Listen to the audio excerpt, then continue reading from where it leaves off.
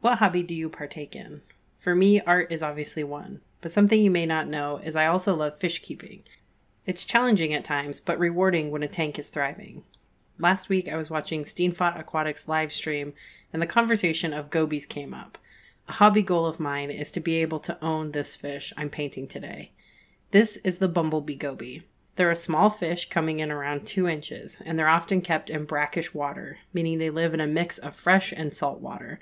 Depending on where you get them, they can also be kept in purely freshwater tanks. But the main reason I want them, and why I'm painting one, is because I love how silly they look. I just couldn't resist. The background is made up of large leaves given that they're a small fish, and I tried to capture the cool color pattern they exhibit. I'm very happy with how this painting came together, and hopefully one day I'll be brave enough to keep these little guys. But until then, make sure you check out Steenfot's channel. I've linked it in the description. And also, let me know,